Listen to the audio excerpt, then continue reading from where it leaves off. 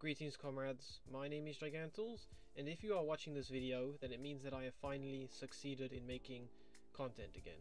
And I say that because in my last Life at University video, which feels like an age ago now, I've been having problems with audio, not that I talk too quietly, but because of background ambience from my laptop's fan, which creates a constant whirring or droning noise that even if I try to cover it up with noise gates and background music, it becomes difficult to hear me because it's so loud, regardless of that. So if you're watching this, then hopefully I've sorted it out. If you see me glance down like this, it's because I'm using a different computer to record myself, one that has a quieter fan, and also because I've moved my microphone so that it's only a few inches in front of me. So hopefully you hear me better than the fan now. Otherwise, to cover everything that's happened recently. So as you can see, I've gotten a haircut. This was in preparation for my graduation ceremony, which was meant to happen at the time of recording yesterday.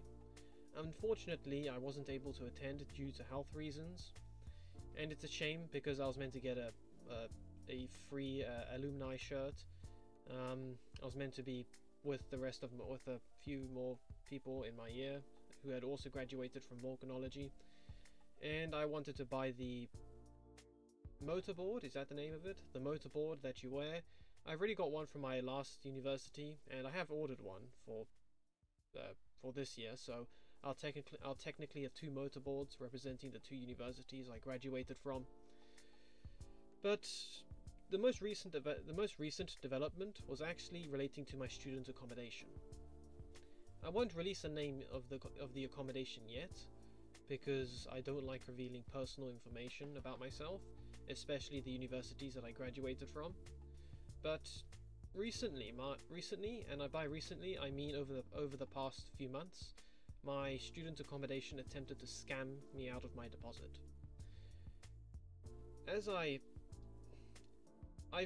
Fortunately I've been keeping a record of everything that's been going on.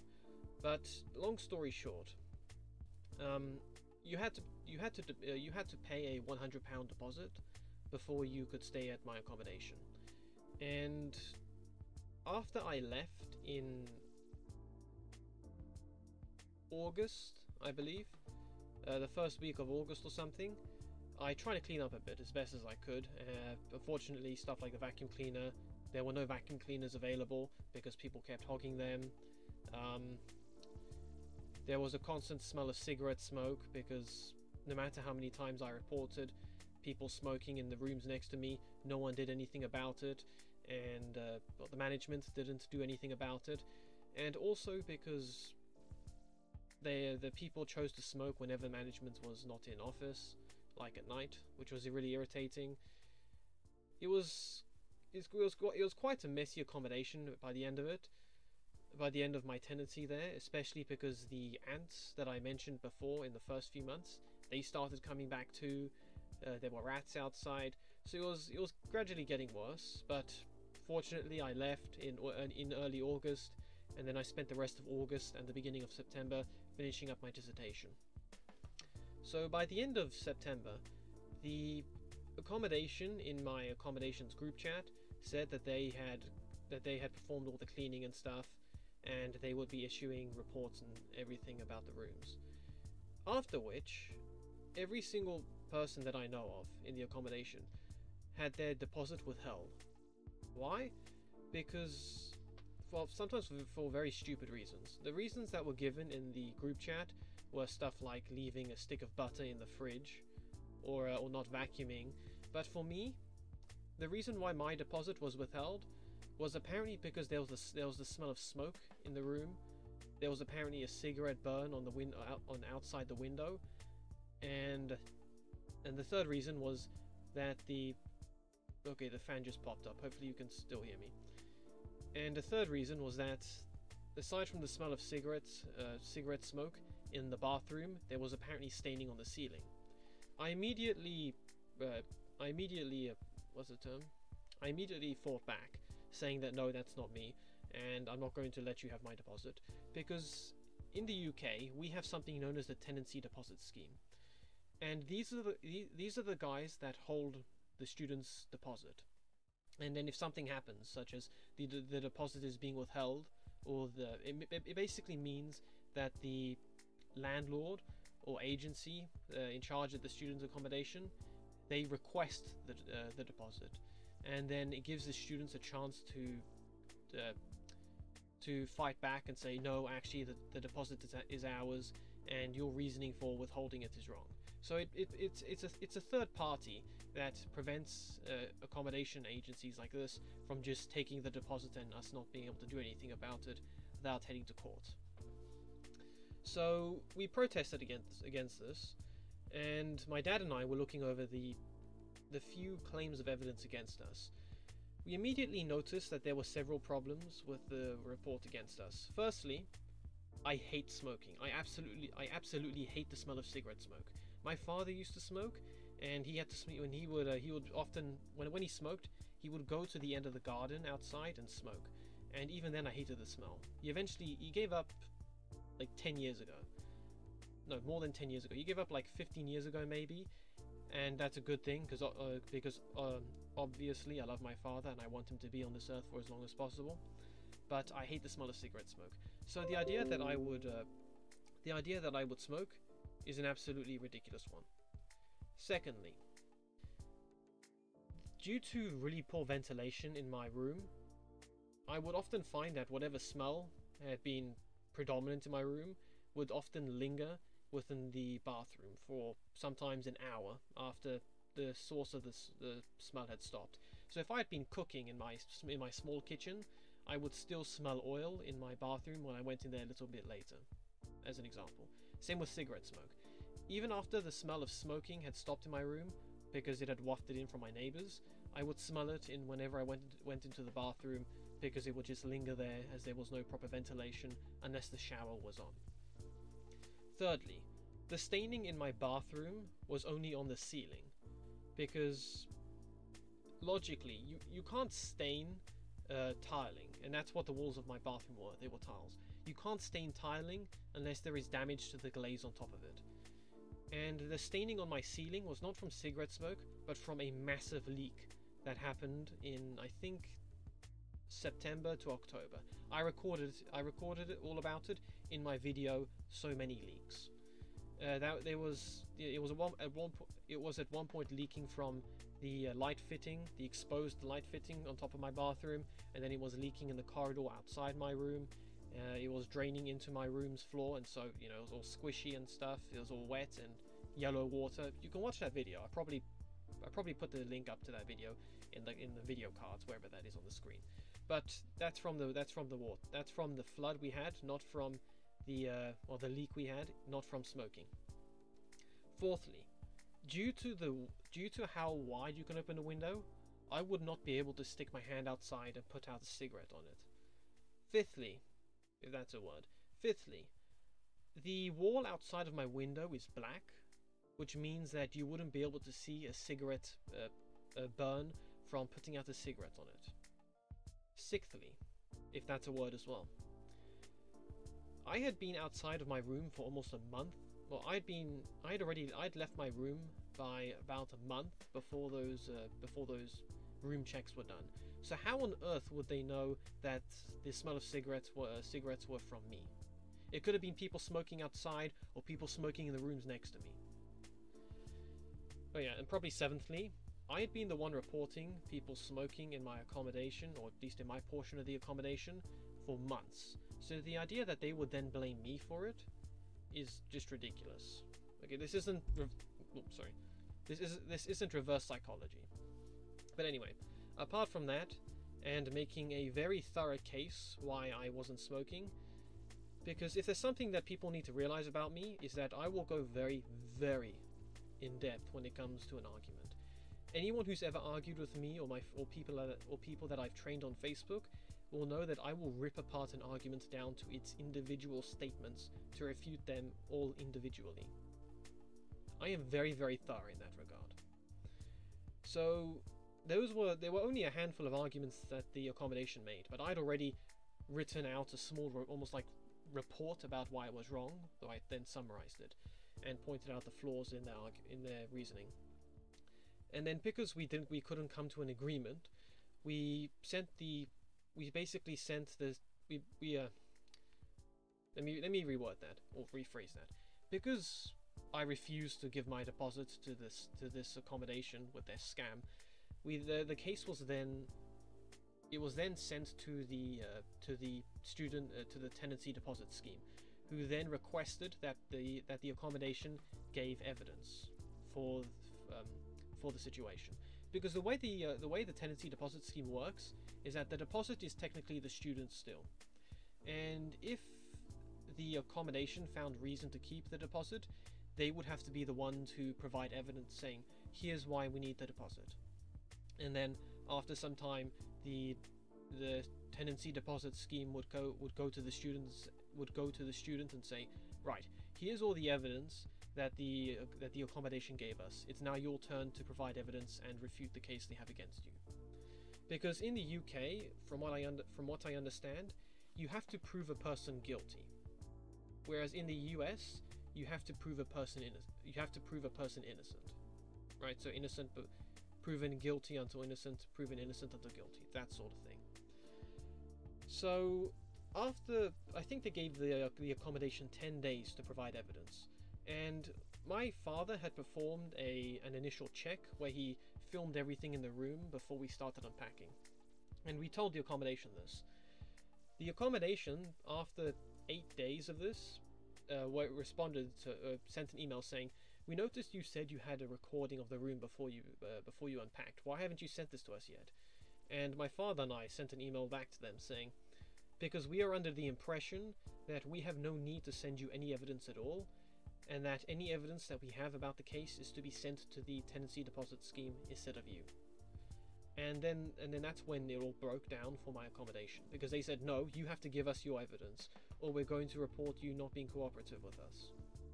And we just ignored them.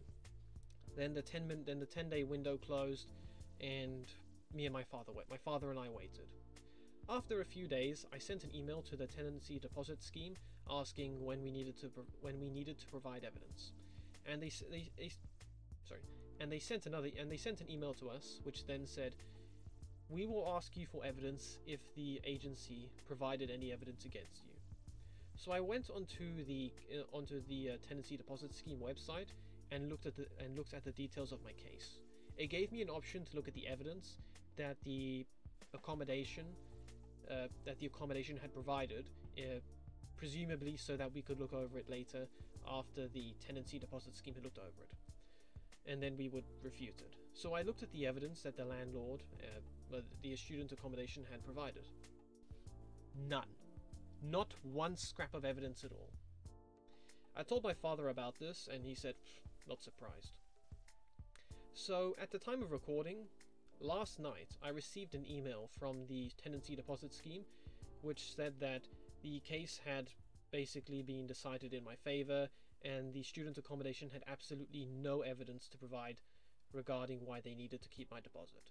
Not only that, but the tenancy deposit scheme had also provided a timeline of events from their end, in which they said that they had requested evidence from my accommodation several times before the I think at least a couple times before the deadline ended, which the accommodation hadn't sent.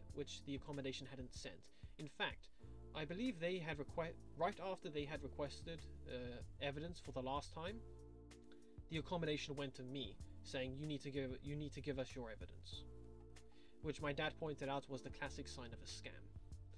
So I'm glad that I fought that. I'm glad I fought this case, not just because it was a scam and it was £100 and up for question, but also because my father was really angry that this accommodation had dared accuse me of smoking in my room when he knew that I would never smoke. And I promise you all, it will be a cold day in hell before I smoke, which I know is a bit weird because according to Dante's Inferno, there are cold regions of hell. But the point is, I would never smoke, and so it was more than a matter of £100, but also a matter of a matter of reputation. You know, I would never smoke, and so they're slandering me.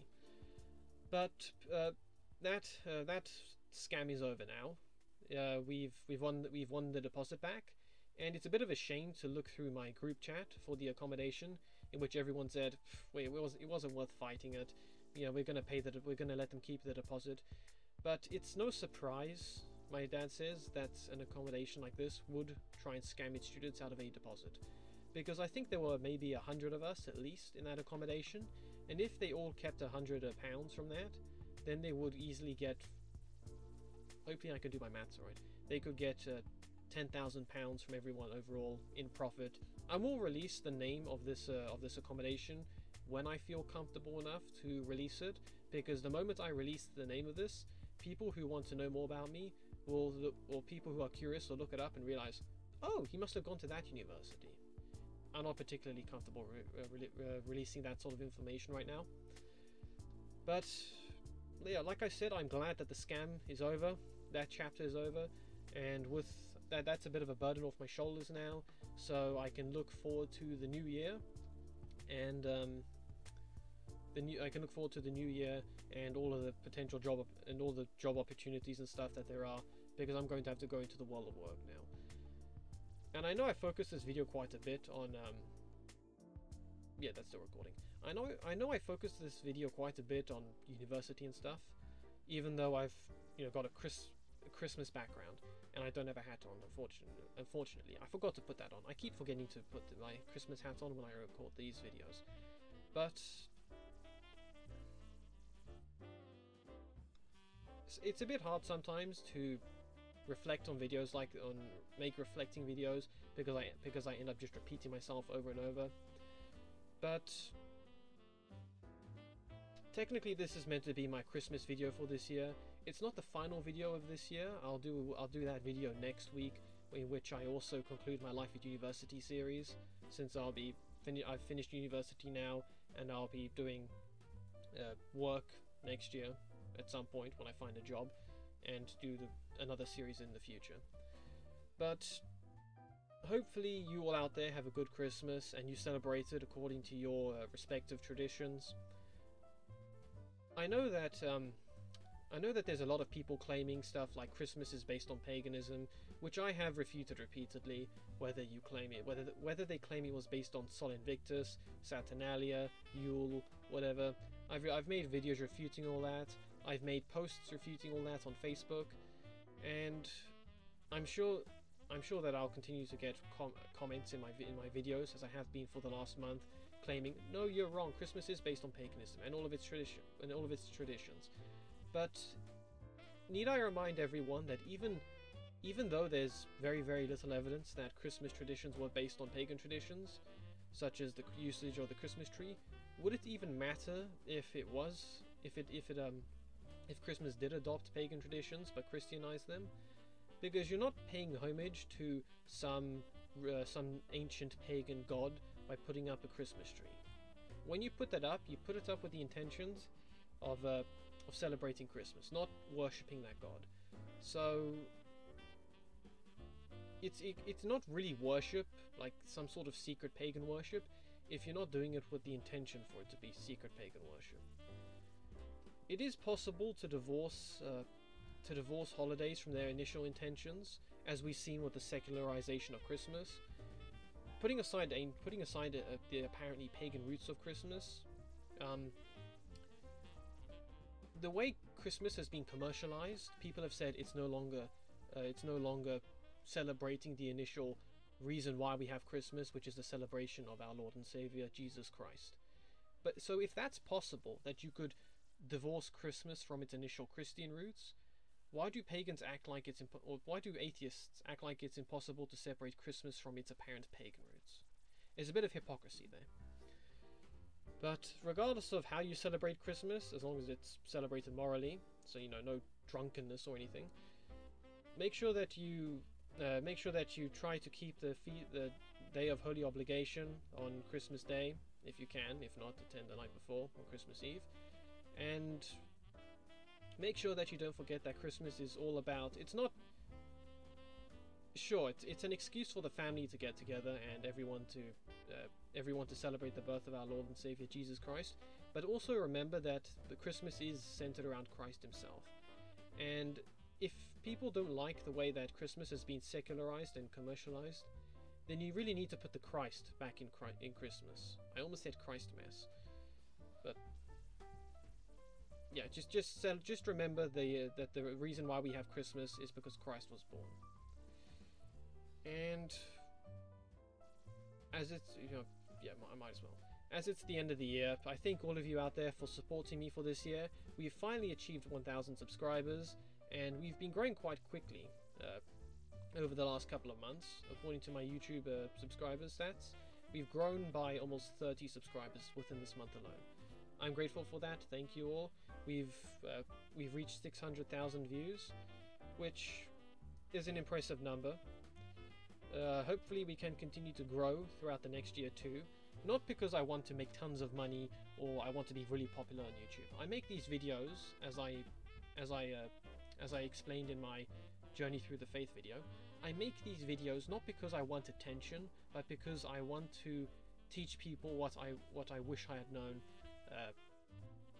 before I fell into error and apostasy. I may have to pause this video within the next few seconds. Sorry about that, everyone. Charlie was barking and I had to go get him, but at least I got the hat now. Okay, so I got the hat on, and I've also got Charlie here, my little sweet dog. Look at him.